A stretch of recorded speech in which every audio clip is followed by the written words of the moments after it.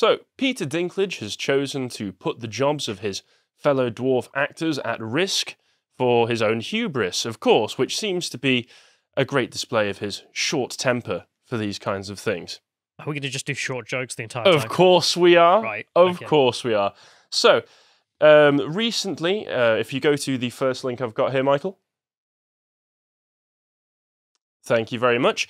We can see here that Peter Dinklage has recently been making some damning comments about Disney's decision to do a remake of the Snow White and the Seven Dwarfs classic 1937, I think it was, film, which was the start of their current animated empire, because of the fact that it includes dwarves in it. As we all know, Disney have been remaking a lot.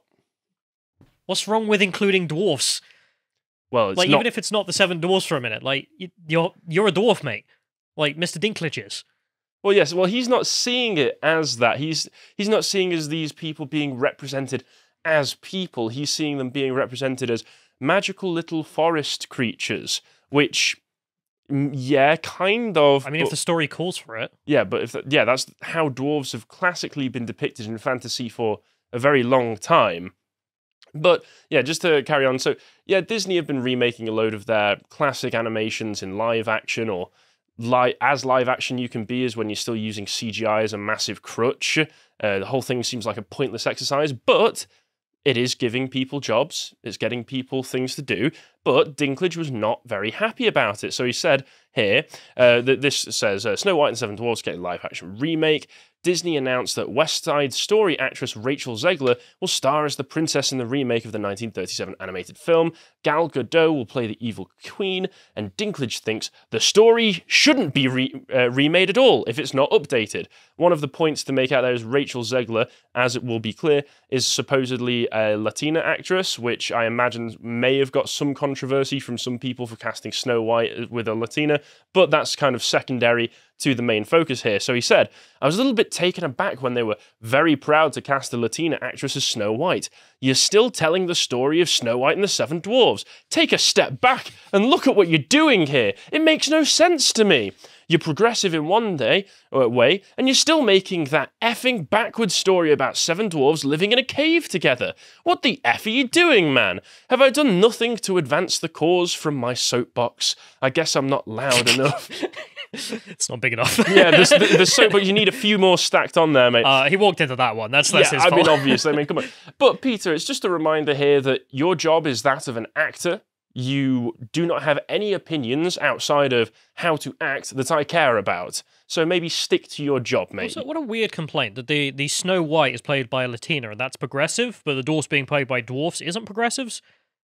Because, of course, you could argue that Snow White should be whiter than white. Do they need to be multi-ethnic dwarves? But no, we're going to have tall people as the dwarfs and like a short Latina as the Snow White. And then that would be fine in Peter Dinklage's worldview.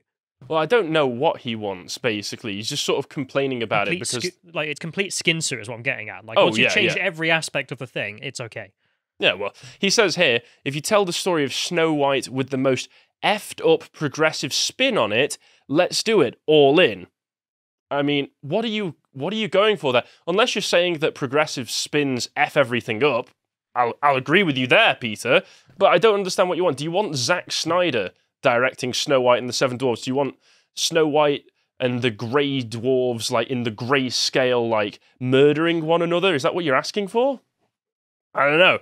But Disney responded to the actors' comments in a statement to The Hollywood Reporter, saying the film intends to take a different approach with these seven characters in order to avoid reinforcing stereotypes from the original animated film. The company added that they have been consulting with members of the dwarfism community during the film's lengthy development period.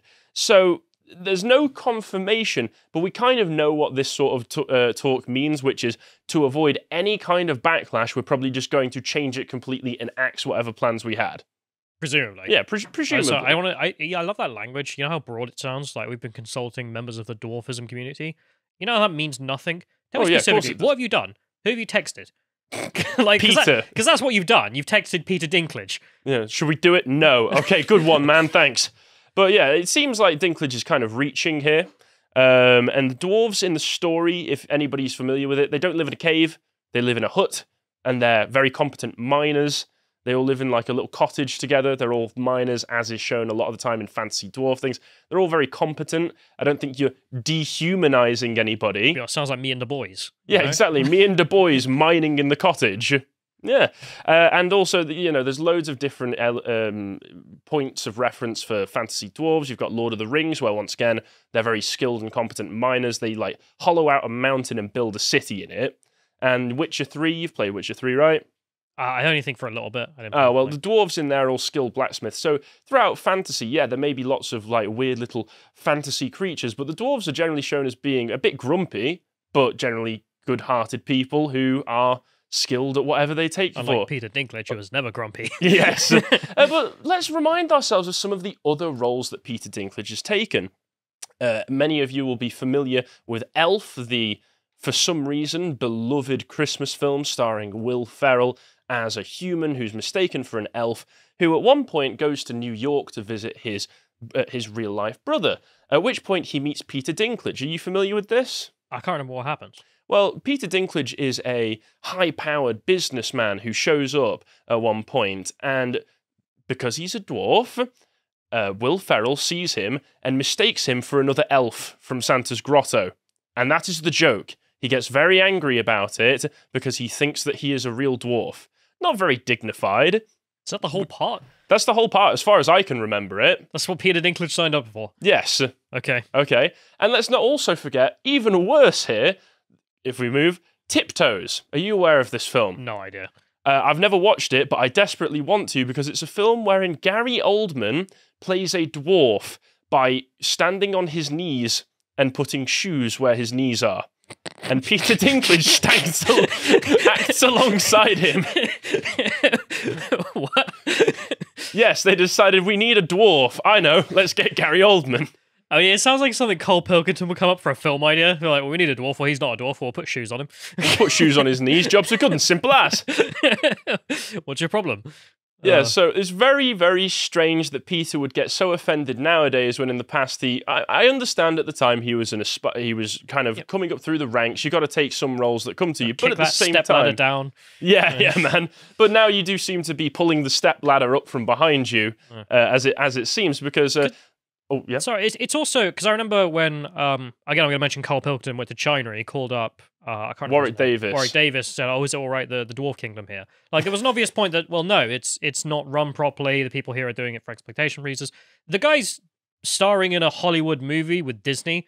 I don't really feel like they're being made to do it.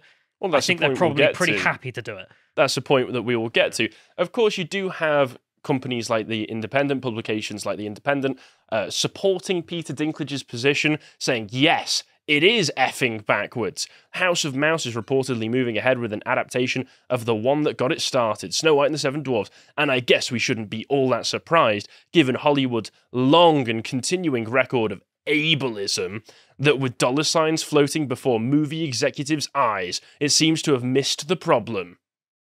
What do you want? Like, if NBA players are starred as the dwarfs, would they be happy? Because they can still be called dwarfs. LeBron James as Grumpy.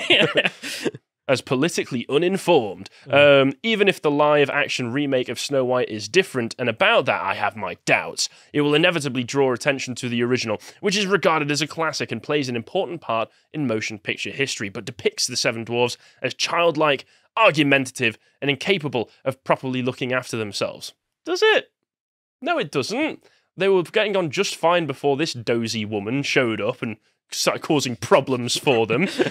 Me and the boys were getting on just fine. And then a woman got involved. Yep.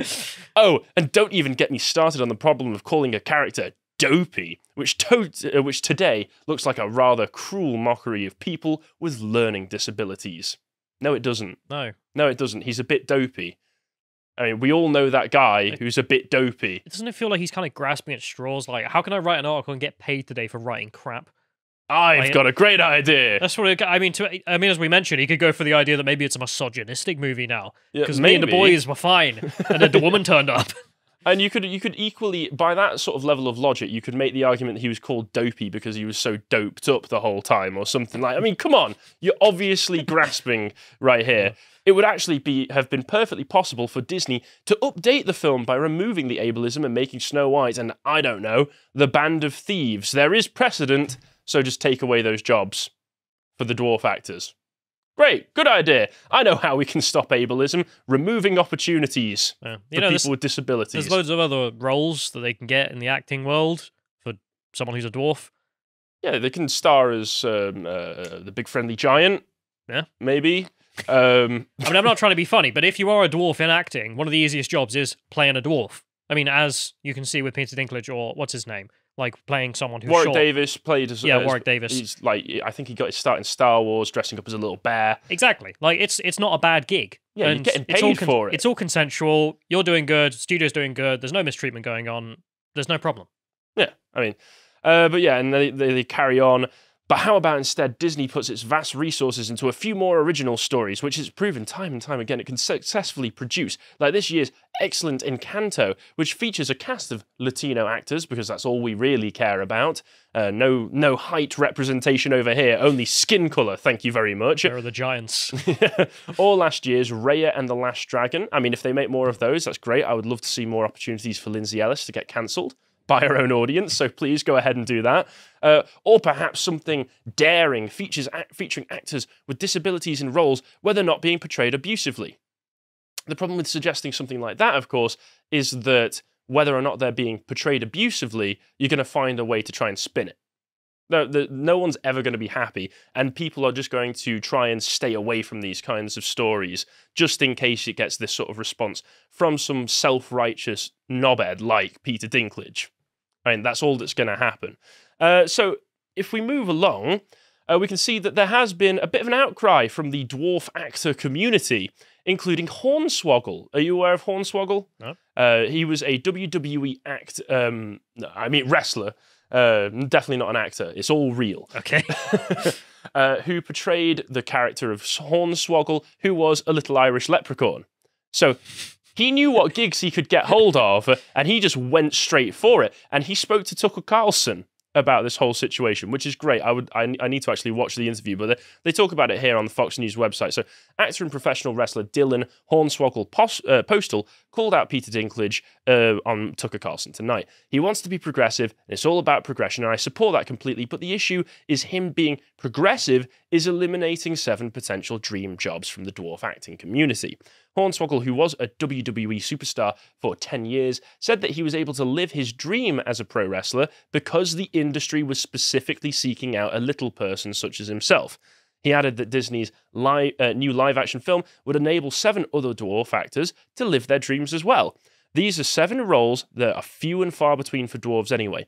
They were made for us, and that's what's ridiculous to me about the whole situation. It's not being progressive, you're hurting the community by what you're doing. Great point. I love his point. They're made for us. Who else is going to play the dwarf in the dwarf movie? Gary Oldman, presumably. We're going to get them to go down on their knees and put shoes there instead. You could get Gary Oldman, I don't know, Johnny Depp, you know. Which is the better solution here? Well, we just cast dwarves. They're kind of, as he says, made for us. Well, yeah. I mean, you are the purpose-built person for that role, if the character is meant to be a dwarf. Well, Peter Dinklage sees it as beneath him, ironically. So therefore, nobody can get it. How many now? 5 jokes about his height?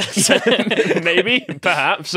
And they made some more comments on some other ones. They went on to This Morning, and they were asked if Dinklage was hypocritical in his stance. And there was another one called Tune Tan, and Tan responded, "It is hypocritical. I think it's really selfish of him because he's made it now, and he's taking the opportunity to he's taking the opportunity away from other people that have dwarfism. He's taking dream roles away that were set in stone for dwarf actors, as you say. They're literally made for the role. Actors that dream of being in a Disney film. Because as we know, Disney, they don't do things on a small scale, especially with readaptations like this. This is going to be a huge, huge film, and probably, for these guys, a huge paycheck. Yeah, but also the start of a big career. Yeah, it could be a good opportunity for up-and-coming dwarf actors who don't get the opportunity like this to come up very often. Dinklage himself struggled for like 15 years before he got Game of Thrones, which obviously skyrocketed his career, and now what's he doing? He's just removing those opportunities for other people. Yeah. Because if people want roles and the character isn't a dwarf, well, they're not going to hire a dwarf to do it. Because they're like, well, no, I want the character not to be a dwarf. But then if you've got positions that are openly available where the character is a dwarf, it's a golden ticket. Yeah, but with this sort of backlash, they're just going to go, well, I don't want to do it just in case Peter Dinklage has something to say about it. Have the NBA do it instead. Yeah. But he makes a point here, like you say, I can't be Superman or Spider-Man or Captain America. I can be one of the 7 dwarves. As a dwarf actor and a part of the dwarf community, this is made for me.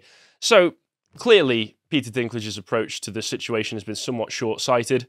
That was a 6. And in the end, all I can say that he really should have been the bigger man and taken the high road.